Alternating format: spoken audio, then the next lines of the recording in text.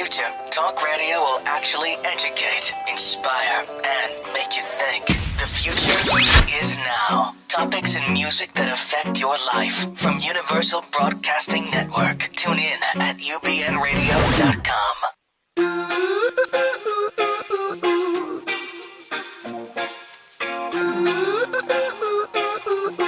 Hey, everybody. You and I go hard at each other like we're going to war. Good day, everybody. Welcome to another edition, another really fun edition of What's Up with Kobylt and Friends, and another great show. And Kurt, you know, our producer, Misty, is in labor. It's like a countdown. Countdown. What's she going to have? Well, we all know what she's having. But when's she going to have the little guy? So we're all excited. So I'm hoping that during the show, we'll hear a little bit from Misty and her husband. And the little guy, I'm hoping that he makes an appearance. So, Misty, if you're listening, let us know, okay? So another great show. Right now in studio, we have actor and from Italy, but living in the United States for many years. And his latest movie, The Homeless Billionaire. Correct. Victor Alfieri. Alfieri. Okay. I am Italian.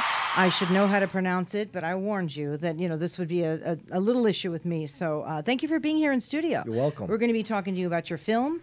You're going to be sort of joining me as a bit of a co-host, so that'll be really fun to hear what you have to say about all this kind of stuff. Because right now on the phone, we have our first guest. Kara, are you there? Yes, I'm here. Kara Macek, how are you? I'm fine, thank you. Thank you so much for being here. You are the communications director for the Governor's Highway Safety Association, right? Yes, that's correct.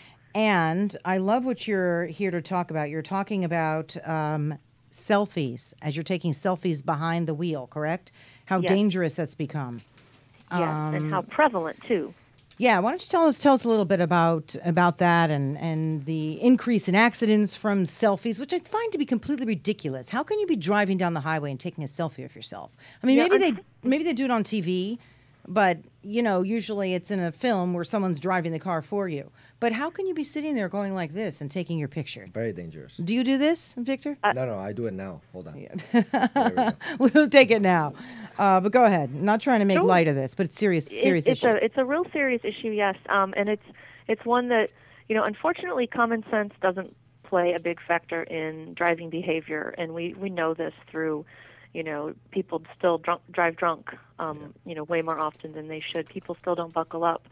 We've made great progress in both of those areas, though. We've kind of changed the culture, but with the proliferation of technology and the, you know, need for everyone to stay in touch at all times, it's become a real tension there between the importance of driving and being safe on the road and the, you know, the fun, you know, selfie culture, the culture to you know, be in touch with your friends all the time, especially for the younger folks. So it's really a deadly combination, and unfortunately we don't have a lot of great data in terms of the actual, you know, crashes and fatalities caused by a lot of these behaviors, just because, quite honestly, there's no, you know, distractilizer test where you can, you know, necessarily find out what was going on at the moment of impact, where you can with drugs or alcohol through, you know, toxicology reports. So, but it's a real big uphill battle, and one that, you know, we as an association and our members are fighting every day.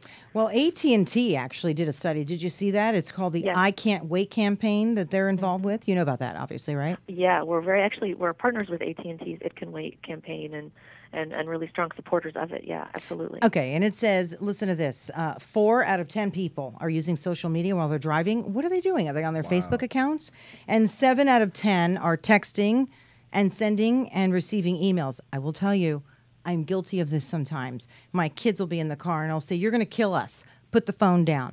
They are better at it, but of course, right? You know, Riley's in here laughing, our publicist. He's laughing, saying, yeah, no kidding. They're gonna be mad at you, Deborah. But it's true. They will say, very dangerous. Put it down. And I'm like, well, I have to see my directions. And I'm an adult. I mean, I think I'm over 21, but I'm not behaving like I am.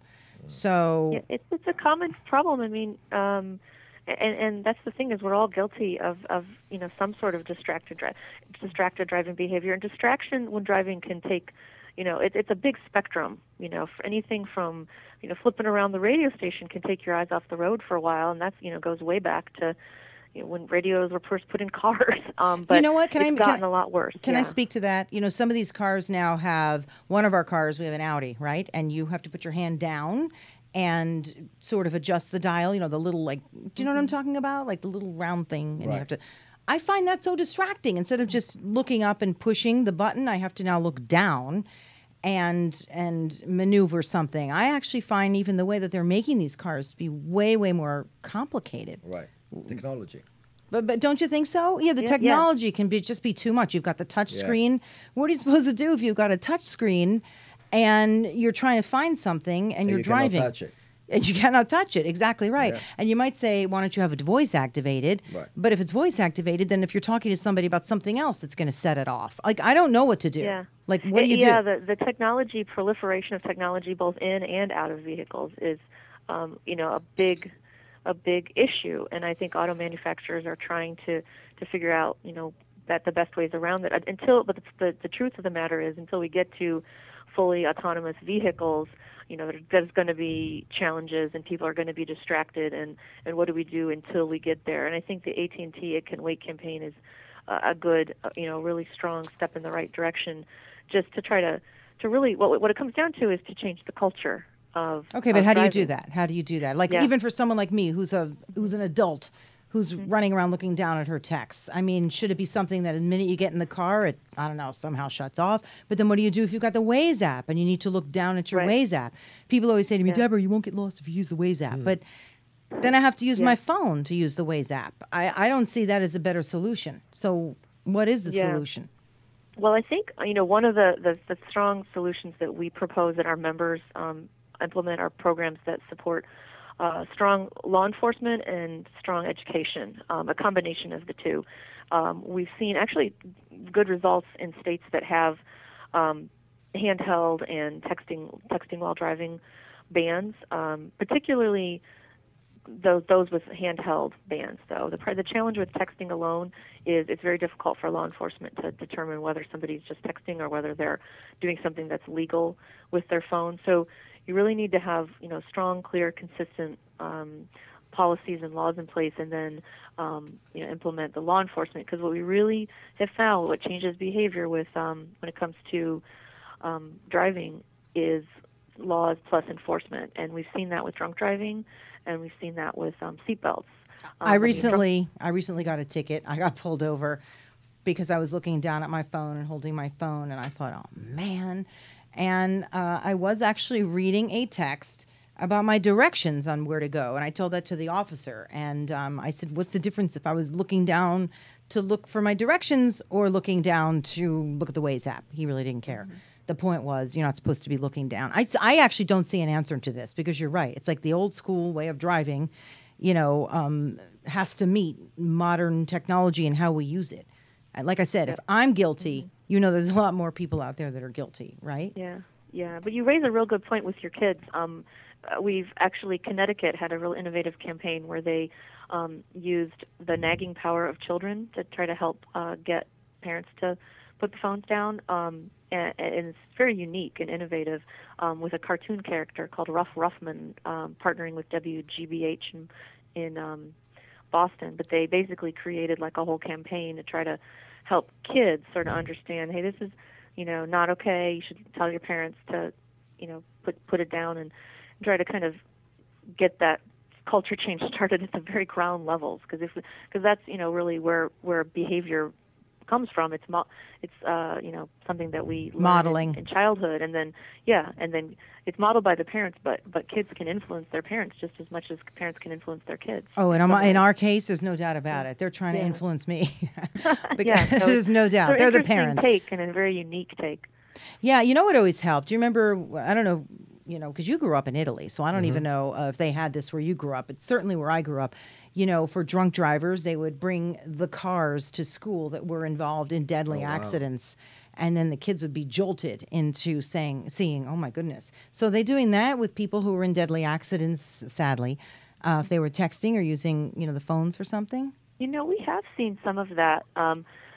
Quite honestly, the effectiveness of some of those campaigns alone are questionable. Really? Gosh, it made an impression on me. It certainly makes an impression, but the challenge is, do you actually change the behavior? It makes an impression, but it's not necessarily a lasting impression. But that doesn't mean, we shouldn't continue the cause. Like I said, I think it's a combination of the laws and the enforcement and the education and like you said, there are some technological solutions. Rather, there are apps out there for parents to monitor their teens. There are apps. Yeah, and guess what? And the teens can turn them off because my teen will turn it off, which pisses me off. I mean, they are way ahead of where we are. So there's an app on there, and then you might say, oh, well, then tell the kid he won't get his phone. My kid would look at me and go, okay, take the phone. I mean, the best thing to do is just the best you can not do it. I mean, it's really just a matter of not doing it or making the should you get pulled over, making the fines so astronomical like they do in the carpool lanes. The worst thing is to maybe get stopped and pulled over because you're going to get like a $500 fine or parking in the handicap when you shouldn't. It's prohibitive. I think that's what really stops a lot of people. I think go ahead. I'm sorry, Kara, but I think the biggest issue is like you said, the selfies, because see, like for the I can't believe that. The navigation system and text messaging, like you can use your headset. You can speak to the phone, it can text for you, or you can listen to the navigation system like through your headset and follow the directions without looking at the phone. But how do you take selfies? Why do you need a selfie of yourself driving somewhere? Exactly. I don't do it. No, not you. But the biggest problem is like, how do you fix this problem? Because the teens, like the younger generation, they want to take pictures while they're driving. Right. So like, look at me. I'm that? on my way to this place. Exactly. And they crash, That's true. But, so I don't know. What's your answer? I mean, sadly, you don't want something horrible to happen to sort of teach somebody a lesson, but I guess you just drill it in there. I don't know. School? What? Yeah, I think parents are key. Schools are key. It's a very, very behavior is probably, human behavior is a very. If anyone's figured out how to change, how to the success, how to change it, they would be a billionaire by now. But it's something that we all struggle with, and looking at the different tools and what we can do is go with what we know has worked in the past. We have reduced, we have dramatically increased the rate of seatbelts, for example. I can't imagine getting behind the wheel without a seatbelt on. Can you? Yeah, I mean, people just do it by habit now, and some people don't feel the urge to. Okay, put it on. that's just nuts. Right. I mean, you're just going right through the windshield, if even at a slow impact, right? Slow impact, some people think that the seatbelt will cut into them during an accident, though. They think that I'd rather be cut into than exactly, be thrown out. Right? So, but anyway, I appreciate your being on with us today. I really do. So, I mean, I guess the key is just get the word out there. Don't do it because you can kill yourself and kill somebody else too over a stupid picture that you're on your way somewhere, right? By the way, I honestly think the more that we can just as a society not be afraid to say, hey, that's not okay when we see somebody else doing it. If we're a passenger in the car, speak up. And if you're a driver in the car, just resist that urge. It's such a tremendous urge, and I mean, I felt it myself. I've had to put the phone in the back seat, out of reach, because I'm like, no, that's just. But it's like this innate sort of, very primitive urge to like, who is that texting me? What's going on? To want to be in constant contact all the time. I mean, it really is a primordial driven. There's tests that show this, and there's research that show this. It's that tap on the shoulder that evolutionarily we want to know what's going on, and we want to stay in touch all the time. It's very difficult to resist. And without a doubt, it's got to be worse than the drunk driving, because not everyone is drinking and driving all day and night. Right, that's but true. Everyone's got their phone, and whether they're taking a picture or they're looking for directions. I mean, it's like a lethal weapon sitting in there. So you make a good point, though. If you're a passenger in the car, just say something and say, hey, man, that's just like not cool. Do not do it. Like my kids do. They'll yell at me and say, you're going to kill us. Who wants a kid saying that? So I immediately put it down. I love how Riley's laughing, because that's how they talk to me. They're like, you're going to kill us. So of course I'm going to put it down. So in other words, be aware and get the word out. Mm-hmm. Yeah, absolutely. All right. I really appreciate your coming on. Thank you so much. Oh, you're absolutely welcome. I'm very happy for the opportunity. Yeah. Thanks a lot. We'll talk to you next time. Okay, no problem. Okay, bye-bye. It's interesting. I mean, you do not take pictures when you're driving. No. I'm hopeful. No. What a dumb thing. I won't say dumb. All right, people find it fun to do. They just don't realize that they could be hurting themselves or somebody else. I get into a lot of trouble myself.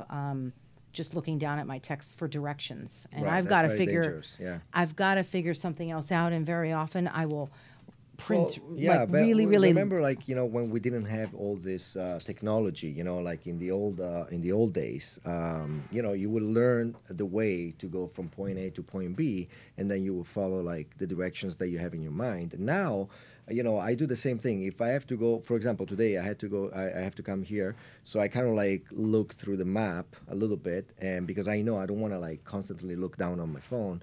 And also I want to be fast. I don't want to wait for the GPS to tell me turn left, turn right, turn left. That thing makes me nuts because Right, it also exactly. doesn't tell me soon enough. And I'm Exactly. like, Sometimes hey, you miss your exit. Yeah, So they tell you just learn as you're coming up ahead on of it. time. You study your trip, your roads and everything, and then with the headset, it's very simple. You just listen to it, and then okay, I saw it, and and I do it. But also the other thing is like texting. Like nowadays, nobody talks anymore. I mean, it's like that's another thing, You're always like texting. There is no more real communication. Emails and text. Like let me people tell don't you, talk. I have a friend or two, and we will text, and our texts get very lost in translation. Like, Right. when are you going to be there? I don't know. And then the other person might take it as they don't know. They don't want me there, And then you write back and say, well, give me an idea. And I always eventually say, stop the texting, pick up the phone and call Right, me. exactly, yeah. But then they don't want to. And I'm thinking, this is not going to go well. I have that issue a lot. I'd rather just pick up the phone, Right, and call and the talk, 30 yeah. to 30 second to a minute phone conversation, you've got the details down. You know what I mean? And also because we hide behind these texts nowadays. We say things that we want to say in person, and but we don't have the courage maybe. And I don't know. Like technology is good, but sometimes it's bad as well. Like. I agree with you. I think we hide behind a lot of stuff. Right. And it's so much easier to tell somebody whatever it is you want to say in a couple of sentences. You don't have to deal with it. You put it aside and you're done. And there's no interpersonal stuff. I don't know how to get around that either. Right. I'm also a big texter, but I believe if there's something you have to say to somebody, you're trying to meet them or whatever, pick up the phone. Text is good, like when you're in a hurry, you text, like, but when we need to talk, we need to talk. That's why it's called talking. It's not like texting, it's not writing. Me and Riley, when we talk, sometimes we talk. I mean, we talk for like hours, and it's good to talk. You do? I know he's great like that. He's Yeah. really good. He's a good listener. Right. He's yeah. a really good listener. We have another guest, but I thought they were coming on a little later. Are they on now? Is she on right now? Whitney? Yes, I'm here. Okay, this is great. Do you mind if we go to our guests and then you've got the rest of the show all Yeah. to yourself. Do you want to do that? Perfect. Okay, so I love having your comments. I mean, if you don't mind, is that all right with you? Yeah, it's good. Okay, Whitney, how are you? Would you please your last name for us? Would you say it for me? 'Cause Thore.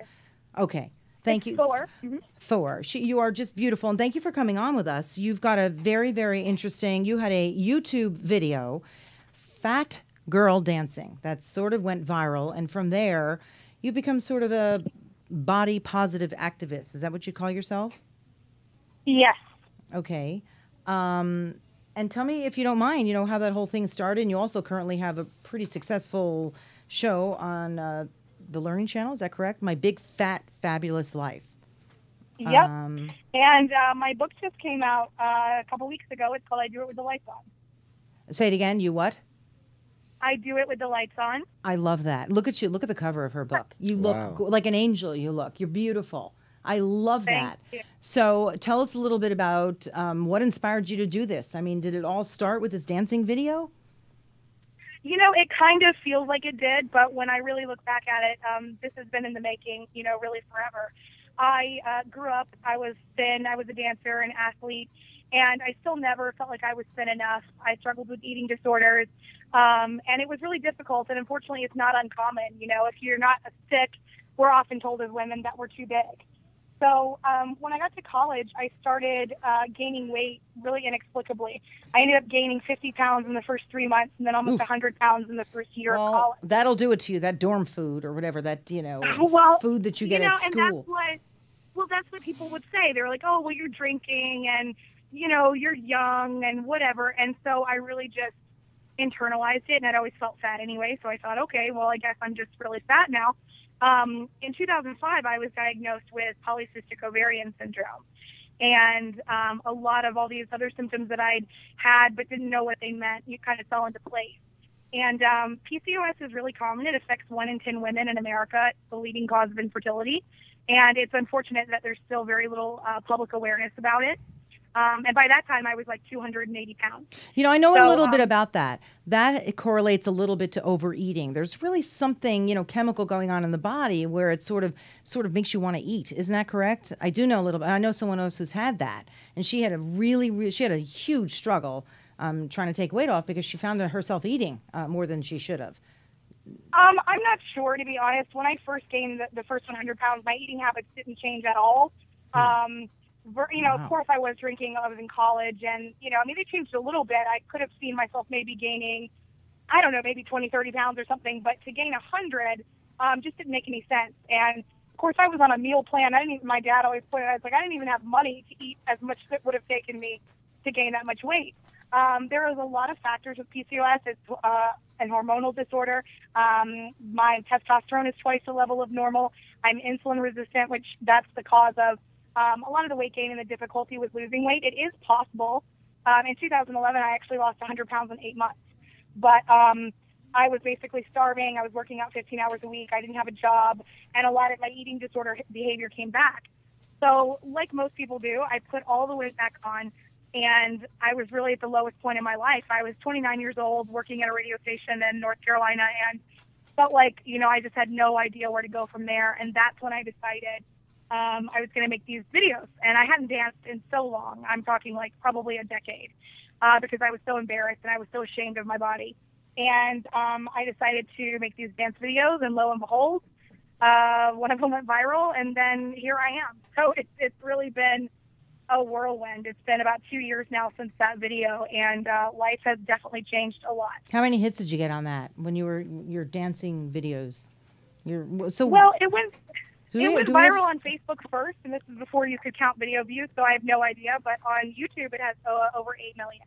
Wow. Mm-hmm. So that's what you have to do to get 8 million hits on YouTube. I'm trying to figure it out. So I just dance. I'm a pretty good dancer. Yeah, you can't. People try every day. I really am. We certainly never anticipated. My dance partner Todd and I, we've been dancing together since we were kids, and we said, Lord, if we had known this would go viral, we would have done a much better job. I keep thinking I'm going to stumble. I keep thinking I'm going to stumble onto something, to get those 8 million hits. And for you, it was, I guess you were a little chubby and you started dancing, and it goes viral. What happens? Somebody calls the next guy and goes, you got to see this girl dancing. Is that how that goes? How something becomes viral like that? It's. Yeah, I think, we knew what we were doing a little bit. We just thought it would be only for, our radio listeners. But we knew that, a title like A Fat Girl Dancing would get people's attention. We knew people would want to watch because people love to watch fat people make fools of themselves and make fun of fat people. But then the other element that I think made it really go viral was that I'm actually a good dancer, and it's not something that people expect. And so I did a press tour. I did Good Morning America, Today's Show, Steve Harvey, Dr. God, Oz. all because you were a chubby lady dancing. That's incredible. So all this has now turned you into, if you will, an activist, someone who speaks out for people who are overweight, who deal with body image issues, who really feel so awful about themselves. And by the way, it's not just heavy people. I think all kinds of people feel awful, especially women, about themselves for any given reason. And I think it's great that you're out there really trying to get people to feel better about themselves. And I love the show, My Big, Fat, Fabulous Life. I love the name of that. I love that. I do too. And I really think that it's important that we start to destigmatize the word fat. It's often used as an insult. It's thought to be, the worst thing that a person can be called. And for me, what I want people to know is that fat people are normal people. Fat people can be athletes. Fat people can be beautiful. Fat people can be funny. Fat people can be smart. And that's what I hope that I'm accomplishing, because I realized, and I never thought it, but after, hating my body for my whole life, being thin, being fat, losing 100 pounds, nothing ever changed. Nothing ever changed until I decided I love myself and my body unconditionally, and I'm going to do what I love, and I don't need anyone's permission to do it. That was the thing that changed my life, that's what I want other people to know. I have to tell you, I got really heavy after my third kid, and I sort of felt invisible. And then I got sick of it, so I lost the weight. And sometimes I'll go up and I'll go down. But people looked at me very, very differently after I lost the weight again. And I'd never been heavy before. I just got that way because I couldn't, I had to lay there for 8 months. So I just got that way. And it was amazing for years how people looked at me very, very, very differently. then when I lost the weight, it was very different. So people do, I mean, they'll look at a person and they will judge based on what they find to be attractive in their eyes, you know. And I think it's great to destigmatize it, but you also can't take away from somebody if they think someone looks heavy and it's not appealing to them. I mean, I hate to say that. Well, yeah, I think you're hitting on a good point that is so often misunderstood. Fat activism is not about being attractive at all. I think people are allowed their preferences. I'm not asking to be found beautiful, and in fact, what I'm asking is to be a woman who doesn't have to be beautiful to be accepted. And I think that is the largest, deeply rooted issue, is that with women, if people aren't attracted to us, then we're not good enough. Then we're not a full person. Well, you hit on it. You hit on it there, because I know you definitely hit upon something there, because I will very often feel that way. You know, I'll just say, oh my gosh, I feel so much better because I lost this weight. I don't know, maybe because physically I felt better about it, or the way people perceive me. So I like the fact that you want to get out there and say to people, please don't judge me this way. Just judge me for who I am. You don't even have to find me attractive. You can, but just judge me for in here. And that's what's important. And I mean, I'm hearing you, and I'm looking at it a different way too. And what you said is so true for me. I found that when I gained weight suddenly, even though I'd always dealt with people kind of calling me fat because I was like 130 pounds, but when I actually got fat, it was like a social experiment where you put on a fat suit and go out in public. And it was then that I realized, oh my gosh, my whole life, so much of my value has been in the fact that I was a conventionally attractive person, and now I'm not, and so people think that I'm worthless. And that's what we want to change. And we're a lot more lenient with men. You know, we don't totally discount a man based on the way he looks. So for women, I want us to know I'm not fighting for the right to be beautiful. I'm just fighting for the right to not have to be, basically, and still be seen as a valuable human being. And I know that now. You know, now I'm the happiest I've ever been, but I'm also the happiest I've ever been, the most confident I've ever been. And that's possible to do even when you feel like you don't look the way that you should. That's pretty amazing. There's a shot of you up there. You've got like a purple T-shirt on, right? Is that how you're looking now? Because I think you look terrific. I'm not sure which photo that you're looking at, actually. It says no. You've got a T-shirt on, and it says no BS. It's like a purple T-shirt, right? I think you look gorgeous there. Well, thank you. I think you look really sexy, actually. It's a sexy shot, don't you think? I think so. I think you look really sexy. I do, and it's amazing how many people will say to me, I've never found a big girl attractive, but I think you are. And I would say, you know what? That's because you're not just looking at my body. You're seeing that I'm confident. You're seeing that I'm happy. And that's really... You know, beauty, conventional beauty will fade. Everybody will be old and wrinkly and saggy and everything else. And so I think it is important that, of course, we want to be attracted to the people that we're with, but we do need to put more emphasis on other qualities, especially for women, because we're full human beings capable of whatever we want to do, regardless of how we look. How can people get in touch with you to get your book, the name of the book, and how can they get it? And also your show. When can people see your show? Right. Well, the show's My Big Fat Fabulous Life. We're coming in the third episode of the third season tonight at 9/8 Central on TLC. That's huge. That's really huge, right? That's great. Yeah. It's going really well. The book is called I Do It With the Lights On, and 10 More Discoveries on the Road to a Blissfully Shame-Free Life. You can find that in bookstores, online. It's also on Audible. You can get it for Nook or Kindle. And my website is nobodysshame.com. You can tweet at me at Whitney Way. You can find me on Instagram, Whitney Way Thore, and on Facebook at Whitney Thore. What do you do with the lights on, Whitney? A lot of things, you know.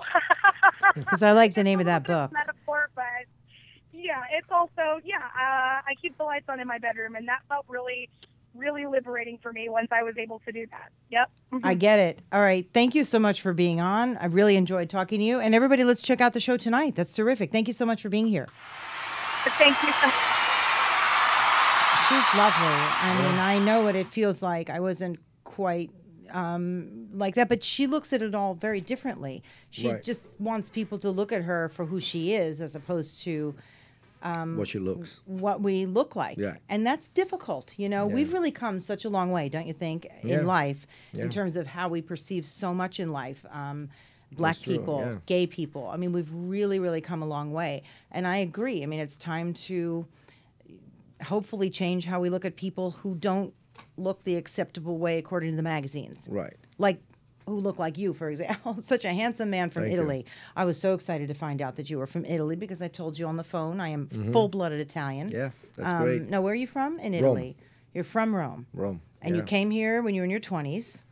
I came here, when I was 22 and a half, actually, yeah. The half really matters The because half if you came at matters. 22, all bets were off. Yeah. So tell me why you came out here and what you were doing. I was, I came here like, I just left the police force. I was a cop, a policeman for Oh my Polizia. God, an Italian Cop, police yeah. officer. Not a stripper, eh? Not like the one dressed as Let a me cop, tell you, police officers, the real one. I mean, because they're strong and they take control.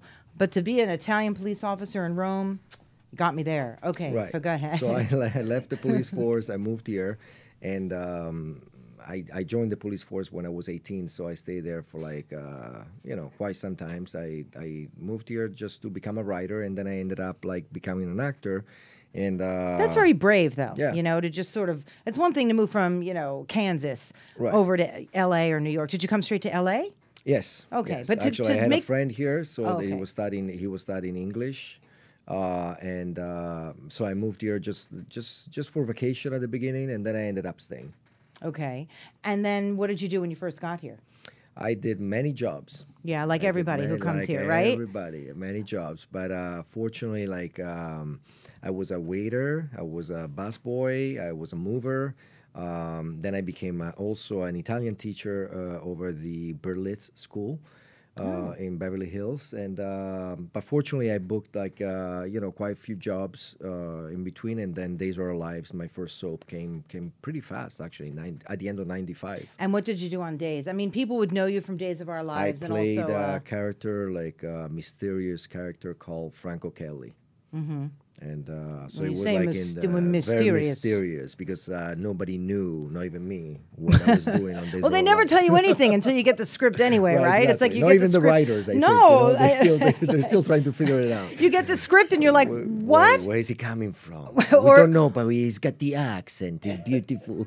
Right? Or you get the script and you're not in it, and Right. you're like, wait a minute, that wasn't supposed to happen. So, okay, so you get the script, you're this mysterious Italian mysterious man. Italian. I mean, come on, It's you get a like, lot of the where- Don Juan kind of a things, right? And it was fun. Because you're not really an nice. Italian mobster type. You're more of like the Italian. No, I never played one. I always played one, but I think the mobster Italian guys, they're always like They look bald, meaner. fat, ugly, and from New York, I guess. Yeah, they're So like it's they're not I- exactly. They're the Italians out of New York. Right. Exactly. There's no doubt about Hey, it. The ones forget from- about it. So- Yeah. Okay. Explain to me something. And again, I'm full-blooded Italian. How come the people come over from Italy are very refined and are lovely, and then they get to New York and New Jersey and they end up like this? I don't get I what don't- happens when they're yeah, crossing over the ocean. I don't know. Must be the water. I don't Or know. maybe the food. I don't know. It's Because like- let me tell you, I have a lot of those relatives who are Right. kind of like this, and I think, What you talking about, eh? and I grew up with a lot. Manja. I grew Right. up with an awful lot of that. And Right. I mean, hundreds of relatives would just come out of nowhere. And I often wondered, who are those people? Because there's just cousins upon cousins Right. and then cousin of that cousin. It's like, what do you mean? You don't know Vito? Yeah, and I'd Vito, say, yeah. no, I don't. And I'm the only one who made my way out here, which is interesting. I very often feel alone out here. So you're from the East Coast, basically. Yes, Your New parents were- Jersey, yeah. and my family came from, oh my gosh, right outside of Naples in Avellino. Avellino. Oh, yeah. Avellino. Yeah, of course, yeah, yeah. And so right outside of Naples is where most of my family's from. Some are from the northern section, but most of them are from down south. Oh, wow. And like I said, as soon as they cross over and land on this soil, they become change. kind of like they that. hair, like they grow a hairy Yeah, and they got backs the chains and the the- chains, So, but that's not you. That's not me. and that's not me either. So, But there I'm you go. changing. Look at the rings. You got a lot of I didn't have these rings in Italy. Where's See, your it's gold true. chain? I don't have a gold chain, but it's true. It must be the air or something. I don't know. Oh, I don't have much of a temper, so I they do, say, I do. but I don't. Oh, you don't? I don't Oh, wow. think so, unless I'm really mad. But Right. I mean, it's in the genetic code, so I Right. guess I would have It's to the if I'm really. DNA, yeah. I'm animated, but I don't think I'm really angry. But okay, so you did the soap, and then you did Primetime Southland. I did A lot of people would Southland, know you I for did Southland. CSI. I did. What did you do on Bones. CSI? Guest starring roles here. Like last year, I just finished Bones. Love that. Yeah, And many. I have Frasier, because I love to do comedy, and many guest So you're roles, really, yeah. really versatile. Yes. And now this film. Now it just came out in New York, or it's going to be released this weekend out in New York. Do you know? It just opened in New York in Times Square. There's the Regal in Times Square. Love the Regal. Again, yeah. I know all this because I lived in New Right, York before I right. came out here, and it's called And, The Homeless Billionaire. It's called The Homeless Billionaire, co-starring Ione Sky, Talia Shire, Ron Silver, bless his soul because he passed away. So Yeah, sad. very sad. Well, he passed away, I think, in 2008 or 9, right Yeah. after the movie. Yeah, Yeah. He's a very great actor. Michael Boatman. We have great cast, and it's a romantic comedy. It's really beautiful movie. What yeah. do you play? I play Ferro Olivetti, this Italian guy. Duh, with the accent. What else can play? Wait, Abraham what? Lincoln. You're feral? What are you? Ferro Olivetti is like this Italian billionaire. It's got to be fun. It's playing a an stretch. Italian It's a billionaire. stretch because I'm a homeless, so like playing a billionaire was a stretch. Mm-hmm. And that basically, he, upon his father's will, he has to get away from his wealth and move to New York for 30 days And do what? in struggle Without his struggle, billions, so without he- anything basically, and become homeless. And at the beginning, it's like, well, why? But then at the end of the 30th day, he understands why. Because in order to find the true love, that's why it's a romantic comedy, romance. So he hooks up with another homeless person. Is that what he hooks happens? up with a homeless girl. No, just kidding. I mean, which would be very romantic and lovely. That would Nothing be an against. interest- Nothing that against. would be an interesting plot. Actually. Well, why not? I like mean, that. you should have me write this stuff. Right. But I mean, so Yeah. so okay. So he he finds becomes true love. It's kind of like a Cinderella movie, He finds true love, and he ends up, marrying the girl and live happy ever Yeah. after. So how long did it take you to shoot this? Was it any? We shot it in New York 5 weeks, I think. Yeah. It was 5 weeks. Have you ever lived in New York? No, I visit many times. I like New York, but it gets really hot in the summer. Because I remember while shooting, by the end of June, it was unbearable, like the heat. Well, on the it's street humid. is, That's what it is. humid, It's and- really, really and humid. it's That's why everyone takes off for either the Right. Hamptons or the Jersey Right. Shore. For Right. me, it was always the Jersey Oh, Shore. And there were lots of the Italians down there Right. too. Especially Seaside and those places. So you like my accent, huh? Right, I like that. Yeah, I you like it. yeah. I got to show you some pictures of my relatives. You will really, really have a good time with them. But New York, I could see you living there because it's a very sophisticated city. It's a lot of Yeah. fun. But you probably went there at the wrong time of year because Yeah, probably, yeah. summer and probably during a heat wave, which is Yeah. even worse. Yes, it was brutal. It was brutal. And then what it really surprised me about New York, in Manhattan especially, the rats. Well, in the middle of the summertime, I mean, it's they come out. And let me tell you, I counted 42 rats on the movie set. And he's like, this is Manhattan. He's like, it's a wealthy, America. well, It's you're the 42, billionaire, and right? I'm You're the billionaire. you're the It's like- homeless billionaire. Well, Yeah. maybe they weren't just props that they I threw was out there for your. surprised. I mean, I travel a lot, and I never seen that many rats. Mm-hmm. And they weren't afraid of people, and they're not afraid of cats. I mean, it is shocked me. It is a problem there. It really, really So is. you've seen them too, right? Of course I Yeah. have. I mean, recently I was at, I'm a Mets fan. I have to say that because I'll get in trouble. But I was at a Mets game and then a Yankees game. I went to both. And when I was coming out of the Yankee Stadium and I was, taking the subway back into the city, they were down on the platform of the subway. And Cheering the game. I may have been one of the only people screaming and trying to go up the stairs, looking at my friends saying, but, and they're like, oh, calm down. And I'm like, what do you mean calm down? There's rats on the platform. They come out in the summer. They just do. They get pissed off. They're hungry. They're hot. And they have no desire to go hiding, in tunnels or anything else. See, in Italy, we have classier rats. I mean, with the jacket and the cool shades, and and they move to America and they become like this, hey, we need food now. You need to go there more in the springtime or in the Right, fall springtime, because New I York think, is really an beautiful. incredible Yeah, I've been there place. in September, actually. And Yeah, was it could be hot beautiful. then too, but Yeah, you it probably got to. was cool, actually. The best yeah. time to go to New York is for the Thanksgiving Day parade. It's so nice. Mm. They're blowing up all the floats, all along Central Park, and it's just a really fun place to be. And New Yorkers sort of just I like New York though. Yeah. I like New York. It's really close to home too because it's like within like 7 hours you're back home in Rome, direct flight, and I like that. Yeah, no, exactly. And you're close to coming here. You're close Yeah. to going over there. Yeah. Yeah, I mean, absolutely. So now of course, you've been living out here for quite some time. Yeah, And long are you time, doing yeah. a press tour for this? I mean, how is this going to go? Not really. Like we just released it, and they did a little press in New York because it's kind of like local. It's not like nationwide. So I did the little press. Well, it's limited and- release now, Yeah, but a depending limited upon how release, well it exactly. does, right? If it does well in New York, hopefully it's gonna be nationwide, distributed nationwide. So we'll see. Mm-hmm. Yeah. Okay, so what are you working on next? What are you doing for the summer out here in Well, LA? Are you traveling right- somewhere? Or? No, right now I just got back. I was in Rome. Unfortunately, my grandmother passed away 2 weeks ago. A week ago, I'm sorry. A week ago, yeah. But I was in Rome. I was there for like 8 days. And then I was in New York for a week. And putting together a movie that I wrote. It's called The Roman Diary with a producer friend of mine from Canada. Mm-hmm. He optioned the screenplay. And we'll see. What do you like It's to a do in your lot of what does the Italian guy like to do in his spare time out here in Los Angeles? What do you do for fun? Spare time for fun. I like to do sports. Like Like what? What do you like to do? I like boxing. Oh, really? Yeah, I've been doing boxing since I was like 12 years old. That's a big thing in And- Italy too. Yeah, a lot of yeah, my I think uncles so, used to yeah. be boxers. So My uncles too, actually. Yeah, yeah, two of it's them, kind of yeah. a big thing. That and bocce Yeah. ball, right? Yeah. You ever play? Bocce? Yeah. The summer, during the summer all the time. Yeah. So you box? Do you live Yeah, sort of kind of close to the I beach? like- Do you do yeah, any I like- surfing or no no? surfing? I tried many years ago. It didn't go well. So I'm Italian. Yeah. What else do you do?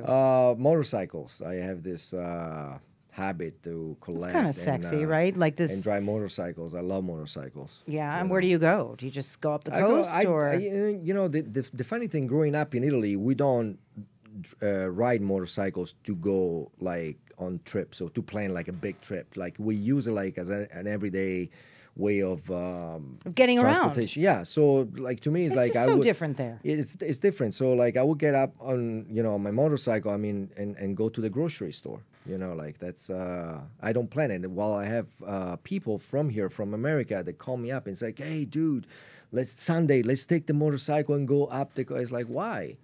It is a very. Like I drive it every day. Why do I have to do that? It is Like a Sunday very. I'm resting. You are so right, but so different it's out here, different. even than from where I come from back east. It's just different. We call them in Italy. We call them the Sunday riders. Like and The Sunday drivers, yeah, or, yeah. well, riders because they ride bikes, but yeah, drivers, yeah. So it's the same thing. So I think if you love a motorcycle, you use it all the time. You don't need to like use it like on a Sunday or Saturday just to show off. Hey, I ride a motorcycle. I'm cool. I ride it every day. I ride it to the gym. Did you ride it here? No, I You did not. didn't. No, Well, 'cause no, you would have because- messed up your hair. Exactly. You Deborah, can't for mess up your hair. Yeah. But I love getting on the back of a motorcycle. I cannot drive one, that's for Right. sure. But they are so much fun. Yeah. I've had a friend took me out on his not too long ago, and he was just going up the mountain roads, and I was scared to Right. death. And he did that one on purpose. Yeah, but that's not cool. no, that is not cool. I think he was trying to be cool, and then he was trying to scare See, the shit out of me. and also because on a motorcycle, there's no texting, no looking down on your phone. There's nothing. Oh, could you imagine? Otherwise You you are die. flying off that. You are so right. Could you imagine one hand you're just, driving and then you're you like just this? avoid the problem, like that's it. Like sometimes I hear my phone ringing, or I There's if no I'm way expect- you're gonna look No, down there for is no that. way. You can't. So you just have to pull over and politely say, "Hey, I'm riding my motorcycle." If Or I'm frankly, expecting- it would go flying out of your hand, and there goes your phone. You're done. Right, that's it. You're done. So you They really have have. helmets now that it'll display it on the visor. Oh wow. What'll it display? Your text messages. Wow. It'll See, go I on didn't the know visor that. on your helmet. See, I don't. There's a wear Christmas gift for you. Wow, if you thank want you. it. But how Thank you. But stupid I- is that? I mean, they're going to think of anything. Yeah. And it also has rear view camera so you can see behind you. Wow. Well, that's good, Yeah. right? You want to be able to see behind you, Well, then but you you don't know want to what? be able to They're see really behind expensive. you while you're looking at your text, looking down, looking ahead at you. I mean, that's just nuts. Technology. I didn't know that, but I like to enjoy my motorcycles. I'll bet, So, and I don't- Europeans just do it a whole different Right. way. Is all your family still out there? Yeah, everyone. Don't you miss yeah, them? yeah. Don't you ever just I sort of do. want I to take do. it back? I do actually. Like when I was there, like a week ago, I just realized that I missed 23 years of my grandmother's life. I grew up with her. I live with her, like in her house. So I just realized that it's like, wow, You know, we really fly through time. You know, like it's kind of like it's amazing. So, Are your parents, or I don't know if you have siblings, or they? no. I'm the only child, and my mom is still there. My aunt, my cousins, they have kids. I don't have kids, and everybody's still there. No, I miss them. But are you involved Yeah. with anyone? I'm involved. You're involved. I'm involved. Too, so I can't ask much further. But so you're involved. We are involved. For people, maybe Not one with day- each other, though. I don't know. We make it's like, you know, otherwise your husband or your fiance or your boyfriend. Oh, that's okay. He's used to me is gonna- flirting with everyone, Right. so don't even worry about it.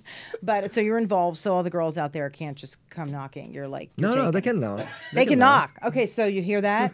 You can still knock. Whether he'll answer the door or not, we're not sure, but you Yeah, can still knocking knock. is like it's kind of like looking. You know, you can always look, you can always knock. You don't know if he's gonna open that door. You know. Can you tell us a little more, or you just want to keep it all No, private? I keep it private. You keep yeah. it private. Always. Okay, so what do you guys like to do on the weekend? You get on your bikes, or I ride solo. you do? So it's your time to just sort It's of like my disconnect, time. throw the phone Yeah, out, and yeah, just no, like it's beautiful, disconnect yeah. and do your own thing. Even to go to the grocery store, I ride solo. What's your next work project? The next, well, right now, nothing. I have nothing lined up, actually. So, you know, it's like the life of an actor. Do you hear that? That would give me such anxiety. You just can just sit around and just wonder, because I would think, oh my gosh, am I going to work again? Or you just figure something will come up. I kind of like, I used to look at it that way, yeah, right? And I was always like, you know, anxious, and it's like, oh my gosh. And, you know, And then the stuff uncertainty, happens. Right. But nowadays, it's kind of like I ride along, you know, it's like, well, okay, more free time. You know, we'll see. I'm not, you know. Because we don't get a lot of it, that's for sure. Right. I mean, just going back to Italy and being with family and watching it go by, you realize you don't get a lot of it anyway. Yeah, so exactly. that's a good way to look at it. So, And plus, I like writing, so I write a lot. I finished like this year. I finished like 3 screenplays. They all suck. I'm just kidding. What are you trying to do with them? Are you trying to get them made into films? Yeah, or? exactly. Yeah. Okay. I would like to write a novel, actually, based on a movie that I wrote about 15 years ago. Mm-hmm. And I would like to challenge myself because, you know, like I write in English, and English is not my first language. So, but we'll see now. I'm writing one, and it's been going pretty well, actually. I'm writing one about my family, my parents, who they recently passed. My dad actually Sorry to hear passed that. away 1 year ago today. Wow. And it's had a real impact on me, having them both gone. And I've Yeah, been writing, I you know, bet. and it was an enormous Italian family. And just, you know, the difference in the generations, and just, there were a couple of little secrets in there, particularly about my dad, that a lot of people didn't even really know about. So I'm writing about it, and I think it's telling, it's topical, and it's interesting, but it's also very, very cathartic. It's really a Right. nice, whether you're writing fiction or nonfiction. I think, and I wouldn't even know how to do a screenplay, but for me, a novel came very naturally. So maybe if you get out there and try it, you might find that it just sort of comes naturally to you. Yeah, I'll try. I'm you know, I really want to try actually because I wrote this movie 15 years ago, and a lot of people that read the movie, they suggest to me, it's like, hey, why don't you write the novel because it's such a beautiful story. And then you And, can you draw know, from that for the screenplay. Yeah, And the what is screenplay is already written. Okay. So I already have the screenplay, but What is it now- about? It's about like a matador, like a bullfighter, and it's kind of like loosely based on this guy's story, life story, and but it's about like this. I love animals and I love nature, so it's about this bullfighter that at the end of his journey understands the importance of respecting Mother Nature, and so the ultimate decision is like not to kill. And he gives up the bullfighting. Yeah, but also, well, I don't want to give away the story, but you know, like it's he ends up saving the bull. Let's put it that way. So it's kind of like a journey of this bullfighter, and through dealing with his inner demons, and give up bullfighting and rescuing these animals. Did actually. it come from anything personal in your own life, or this is just something you thought of? No, it's just a story that I thought about it like many years ago because I do love animals, and growing up, I used to like love bullfighting like as an image, you know, like as Interesting. a show, growing up in Italy, bullfighting. Because they certainly didn't do it Spain, there, did they? I mean, they did it next door in Spain. Yeah, exactly. But then growing up, I really I felt sorry for these animals, like to be taunted and then I did too. It seems killed. so cruel, and It's very cruel. and I never went, and I never wanted to go. I never I've been went to either, Spain, and I don't so. want to go wherever they do them. I have no interest. Right. They do it, I think, in Spain, also in South America or Mexico. They do it. I understand it's a challenge for the bullfighter. It's courage but you don't have to kill the animal. Maybe you can just. I think it's incredibly cruel to do that. Yeah, exactly. Where's the challenge there? Explain that. No, to the me. challenge is like of fighting with a bull, but. The thing is, like, you don't have to. It's like boxing, you don't have to kill each other. You can still challenge each other, but it's not like at the end of the match I'm going to kill you, or you're going to kill me. So look, the bull had no choice. Exactly. The guy was 5 against put 1 in there, and he had no choice about this. He has no choice because I think also like the bullfighter is like the matador is not by himself. He's not 1-on-1. He's got the picadores, which is like the guys on a horse and, helping him with the spears and everything. So it's not like it's never really 1-on-1. I have to tell you, I'm visualizing this as a film, and I'm visualizing how it can be shot. It actually sounds very beautiful. You're drawing me in here, so that's a good thing. No, it's a beautiful movie. It's a I really think it's a beautiful. really beautiful movie. It's got the love triangle. It's got all the elements to be like a romantic movie, but also with a strong message. It's like, let's end this, because it's brutal. It is. Oh, thank you so much for being here. I really enjoyed Welcome. having you. You're lovely, Thank you. very kind, handsome, and very, very successful and talented. So thank you very Thank much you. for joining me Thank you. today. And it was another really fun show. And I guess we didn't hear from Misty, did we? Our producer. No. Do we have a little quick picture of her that we can put up there? There you go. She's the most adorable lady. Now, for all I know, she had the baby and she didn't think to call me right away.